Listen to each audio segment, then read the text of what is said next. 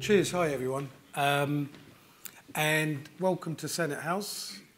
If you haven't been here before, actually I just want to say this room, if you haven't been here before and you don't know, actually is very historical. So take just a quick moment to have a look around, because during the Second World War, this was the Ministry of Information, and a certain George Orwell worked here for that period, and he subsequently wrote 1984, and so Senate House became the Ministry of Truth.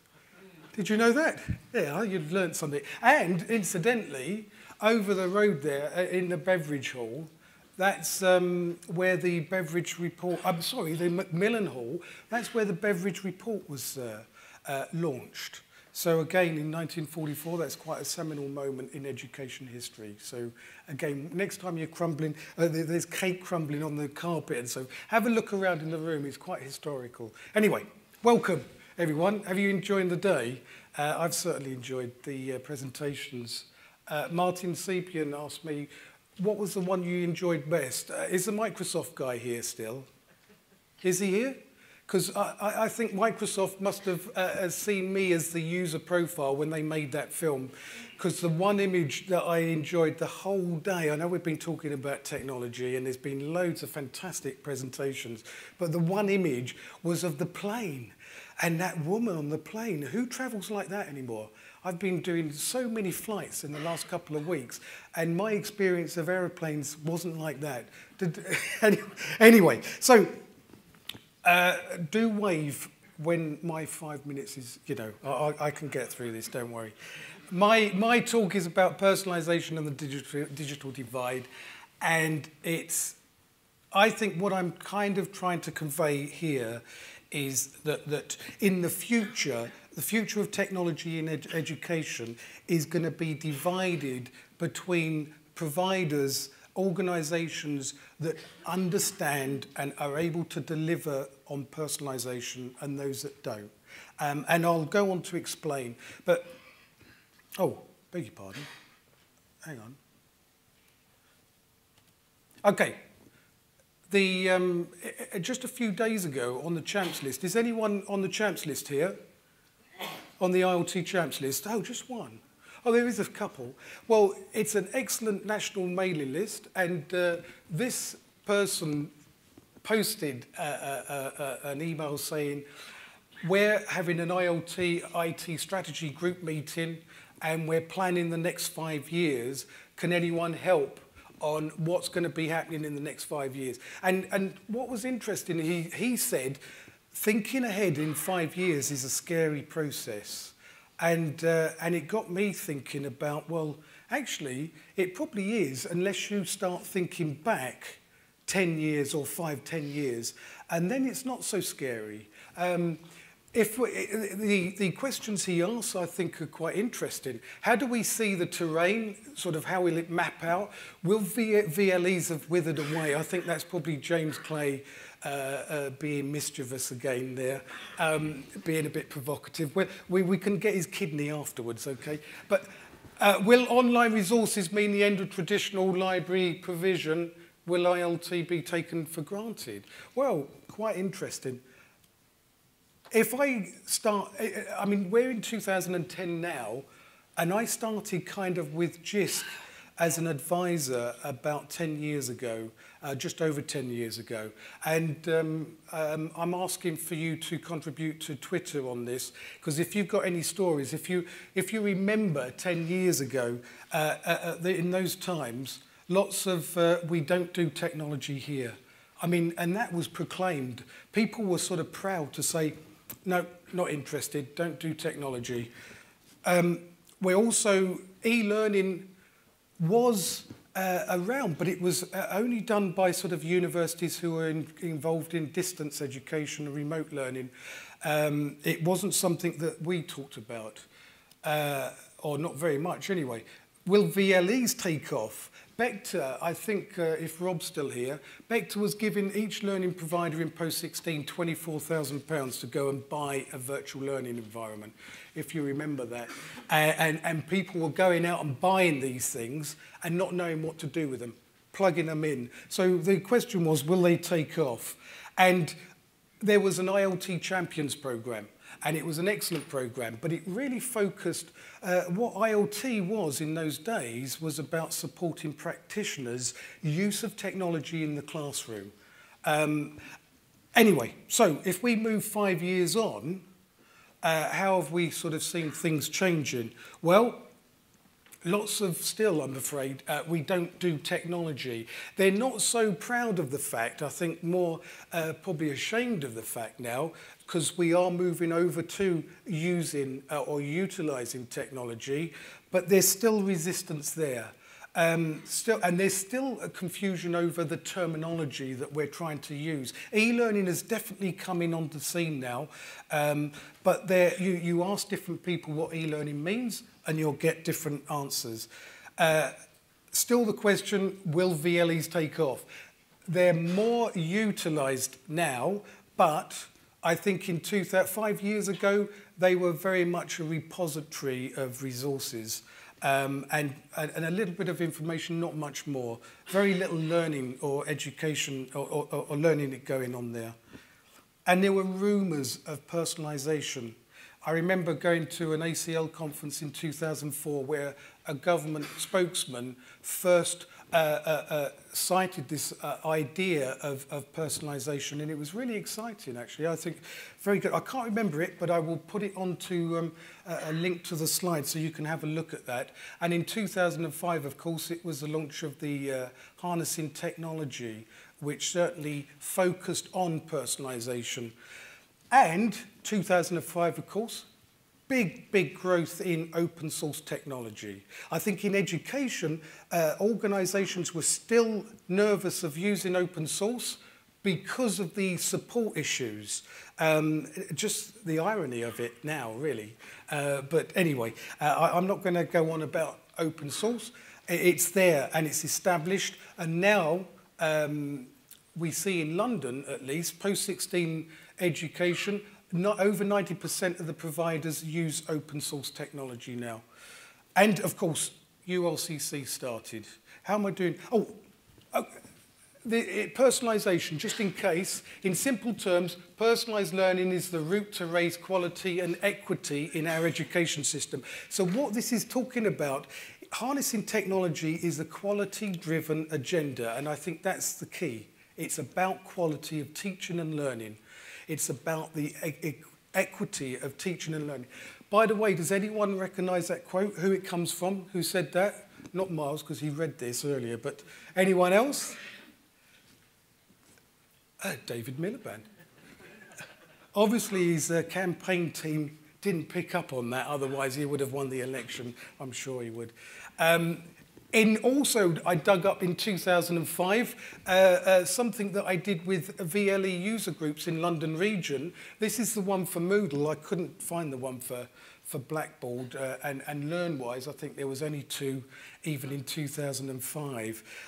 What we did is we took the inspectorate framework and we asked all the Moodle users to grade themselves, and we took an average. So grade 1 is outstanding. Grade 5 is very weak. And what's interesting is that they actually averaged out at a satisfactory. One that was unsatisfactory is how VLE is being used for assessment or monitoring progress. And the other one was the leadership. I think surprisingly, they argued to have that at satisfactory, but there was an awful lot of debate because they were saying e-learning in 2005 was usually given to people as a responsibility, but it wasn't led at an organisational level. I think moving on a couple of years to 2008, the first Future of Technology in Education event, I spoke at that, and if anyone remembers, I showed this slide, which was an expression, if you like, of the Ulcc. James Ballard, myself and the team developed an open source framework to give to providers to deliver personalisation. And it was to, if you like, bring together and integrate virtual learning environments, personal learning plans, e-portfolio, assessment manager, and cloud computing. And we used, Lewisham College was working with that. And I want to show them, if you don't mind, show you how that's looking today. Do you want to have a look at it? Yeah, do you want to see it today? Just given that that was the actual model that we were planning in 2008, this is just 2 years down the road, and it kind of makes you sort of think 5 years isn't such a long time when a college can turn around. When a college can turn around something like this, it's phenomenal. Let me just log in. So we were using Oliver Twist as an example. I'll go in and just log in as Oliver Twist. And this is a live site. Sorry about this. I should have had this all prepared, really, shouldn't I? But I think, like Matt showed, I'm a teacher. I've always been a teacher, so I'm dead scared of technology, and I kind of get nervous around it. But anyway, so hope it. Well, yeah, here we go. Here we have Oliver Twist, and I only just noticed. I only just noticed this. Someone pointed it out the other day. A nice lad, troubled background, arrested for shoplifting and fragrancy. I've always seen that. I've always seen that as vagrancy. That's my dyslexia for you. I've never read it until someone pointed it out after drinking a bottle of perfume. Fantastic. So let me just log in as Oliver, and you'll see now what this learning portal or the Learn Zone looks like in reality. That's me in, or us, we're into Lewisham as Oliver Twist. I don't know if it's still there, but the other day, I tell you, every time I've logged on, they've had loads and loads of users on there. It doesn't matter what time of day I log on. So, but anyway, here's the idea was that the college wanted to use it like a BBC website. So some of this stuff is actually pushed out to the student, and they cannot change that. But if Oliver wants, he can bring stuff in that he wants to use. So he's got, there's no sort of argument about cloud technology. If he wants to check YouTube or Flickr or whatever, he can log in. It's all going to be single sign-on. But the other thing, this is the really smart thing, is that he can go in and just check his personal development plan. And those teachers amongst you who used to do this on a paper-based system realise just how much benefit individual learning plans in a digital way offers us. And I think Matt, to go back to his presentation, it's quite interesting because my experiences in post-16 is that teachers are really enthused by this stuff, but they're frustrated by the organisation. It's not that they don't want to use it, it's just the organisation doesn't really kind of lead or manage it terribly well. So I think practitioners just need a chance. Interestingly, last year, Oliver Twist was an exceptionally good student, an A-grade student. This is real stats, and we've anonymised it, and we're pulling it through and showing it. So this is live, it's dynamic, and it's real. Unfortunately, Oliver Twist number 2, this year's Oliver Twist, isn't such a grade A student, and you can see they're having real problems, even 4 weeks into the term, that this guy needs some help and support if he's going to last to Christmas. But then that's, I think, the power of this type of system. As a tutor, as a manager, I can go in and get reports on whole groups of students and identify immediately where I need to target support. I can, as a manager, go into groups of courses and see which courses are using targets and which courses aren't. So I can focus and target staff development to those tutors that need a bit of support to use the system. Lewisham College, incidentally, said one of the surprises for them was how well the individual learning plan meant that students took on management of their own learning. From the outset, Lewisham is interested in setting up temporary accounts for all students that show interest or interview for a course, like Amazon or something. Every time you log onto this site, it will welcome you and it will tell you what's going on, and you can even go in and do taster courses, and you can do learning activities and build a community way before September and the course actually starts.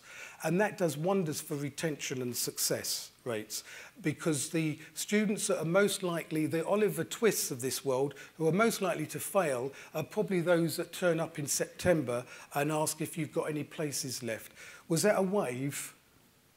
It is a wave. I wanted to go in. How long have I got left, Tim? No, none. Look, I mean, I really wanted to go in and show you some other stuff around e-portfolios, because one thing, I don't know if I've mentioned or heard today any mention of e-portfolios. And I honestly, the pilots that we're doing with colleges at HE and FE level have been phenomenally good with e-portfolio use. If I quickly go back to my presentation and finish that off, wherever I was.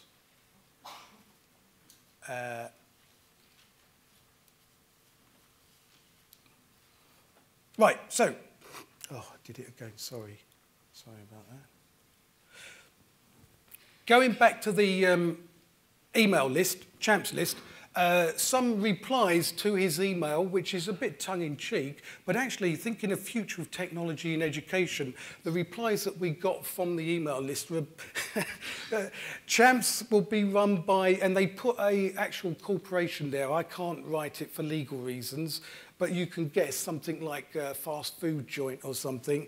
Or, you know, education be outsourced by Murdoch and provided through Sky. But I think the best one for me, students will have handheld devices that staff will never get to see or play with. You can imagine, you know, can I have a look? And the students going, no, you go away, sir. But, okay, look, the digital divide. I think the two challenges we face in terms of future of technology in education is, I don't know, I've got no embarrassment with using the term of 21st century learner. And I think it's actually those that understand that term, really understand that term, and able to facilitate it as an organisation and transform are those that are going to be pushing ahead with this game. I think we've seen some wonderful technology displayed today. The real problem is how we're able to apply it, because the future isn't about the technology, it's about the culture, the transformation of culture in our organisations. And Lewisham is an example of that, because I would say to you, why they're so successful is because they made a decision at the senior management level. Their focus is on solution, not on the technology. They're learner-centric, they're not developer-centric, and it works for everyone. They got everyone involved. And I mean, I was talking to a lady whose college, she said, even the cleaners are involved in this sort of solution. And I think that's the future. Okay, well, thank you very much for listening, and enjoy the rest of the day. Cheers.